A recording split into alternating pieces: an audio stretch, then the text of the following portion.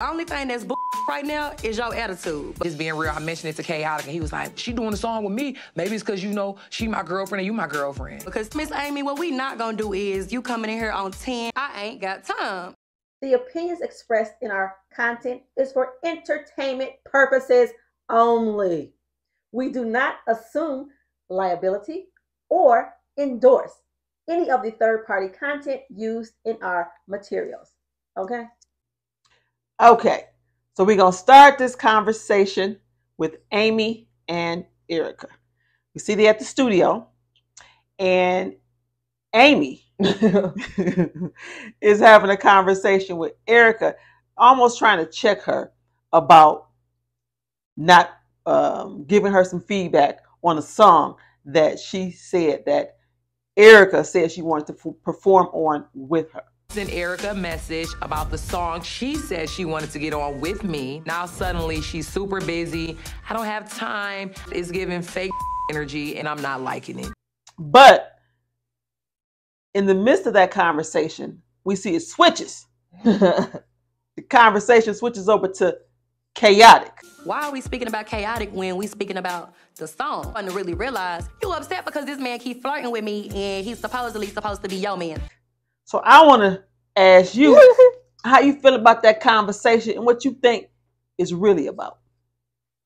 I think the music little combo, whatever you want to call that, was a cover up. The real thing, Amy, was what's going on with you and Khaotic.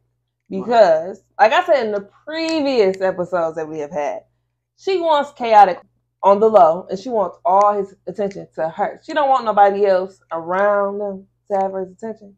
Because she want him. But now she see Khaotic is feeling Erica. He's still dibbling that with her. But Erica's something new on the block. Got a little thing for Khaotic, you know, but that's between me and Khaotic. Right. And I feel that. I feel that Amy is definitely jealous of little Erica Banks and the attention that Khaotic is giving to her. But I also feel like even though Amy acts like she wants Khaotic, she don't want him for real. She just don't want him to be with somebody that she knows. Because then it feels like that person got one up on you. It's different when if he would have popped up with some random chick that she never knew, never met, and then she would just probably talk shit to Khaotic about it. But to have somebody that's in your face, and you can see just even by how she's saying, like, oh, we took naps together, and this is that and the other. Girl. Amy hit me up to do a song. She was just pressing me about you in general. Is that your man?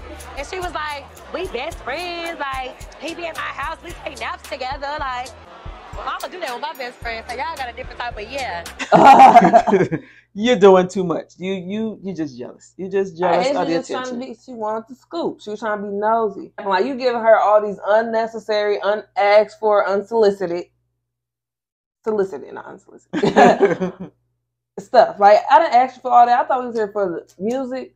Right. You really here to bring me to check me about a man. It's just, to me, it's so junior high school, you know. And I'm sad because we from Detroit. And this is what you do? This is how you represent us? No. Well, I know some chicks in the D that petty. I don't want to claim it on live TV. Like, no. I don't like that for her. I don't like it. She needs to revamp.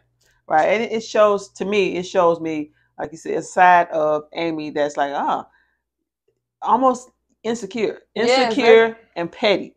Speaking of this crazy guy, Texas, I don't know how this happened.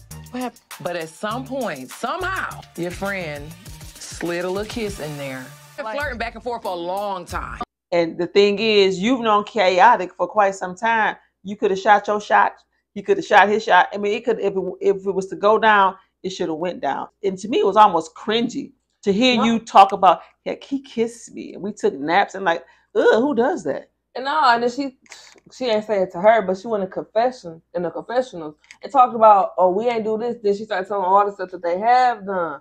I'm like, cringe. Once again, if you want that man, you should have took him when you had him. Don't be mad when somebody else. Right, and then the same thing too with Khaotic. If Khaotic really was interested in Amy for a real relationship type thing, he'd have shot his shot by now, and they'd have been more than friends. I think Khaotic just wants somebody to play with. He just want to play. You want to play, mate? Right. Right now, I'm single and I'm ready to mingle. So may the best woman win. Even though he keeps talking about he's single until somebody take him seriously, I don't think he wants anybody to take him seriously because he's having too much fun playing. Because when you play, you can play in everybody's little playhouse. You ain't confined to one. So he doing what he want to do, and he got these two chicks about to battle. But here's the thing. I feel like, which is interesting, I feel like you can tell that Erica Banks is unbothered. Right. She's like, I think too, it's because she knows that she got Khaotic in her back pocket. Even though he's flirtatious with everybody, she knows that his nose is open for her to a certain extent. And if Erica, at this point in time, if she would have said, "Hey, let's be," he wagged his little tail over there in her direction, and it'd be a done deal for Amy. And I think too, Amy is pie in your face because everybody knows that you and Khaotic are flirtatious. Everybody knows that y'all been going back and forth for quite some time. And then this other chick coming in, and then he's over there, feelings hurt. It's gonna make you look stupid. I get it. Now, we haven't taken that to a physical spot, but I feel like when we get there, Fred might actually be able to handle me. Y'all be doing a lot. Hey, y'all. Like, comment, and subscribe if you're messing with the vibe. See ya.